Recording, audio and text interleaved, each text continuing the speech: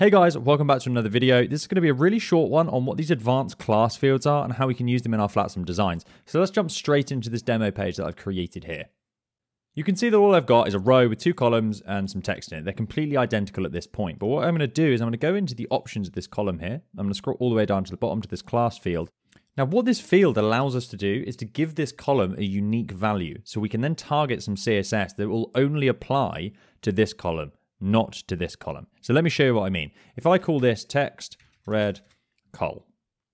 Now there is a general convention of naming these kind of fields. Normally they'll be, you kind of shorten words and then just put dashes between them.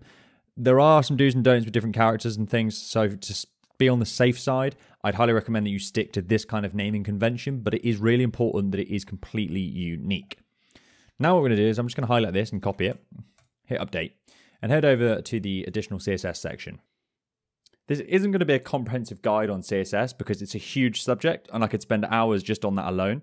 All I'm going to do is show you some basics just to demonstrate how you would use those class fields to narrow down your CSS. So if I put in P, open and close bracket, color red, you see it changes all of the paragraph text to red. That's what we're doing with this P. That just targets paragraph elements. So if we had an H1 here, an H2, for example, that would still be the default color.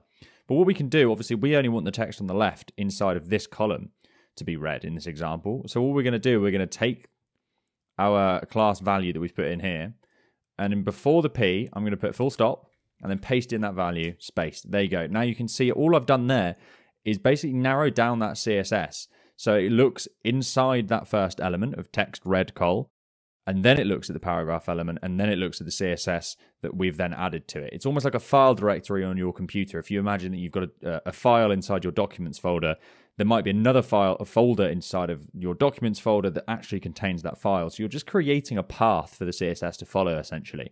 So once again, look, if we take this back out, all the text is red. If we put it in, just our column that we've created with that custom field is then anything inside that is red. So I hope that makes sense, and I hope that's given you some insight on how you can use these fields. Like I say, it's not a comprehensive guide on CSS, as that's a really, really in-depth topic, but do some research on YouTube and things if you're new to CSS, and just try it out. The way I learned CSS was literally just trial and error. Some things would work, some things wouldn't, and eventually got to the point where I'm fairly confident that I can change basically anything on a page with some CSS now fairly easily. So yeah, that's it guys. Subscribe, and I'll catch you in the next one.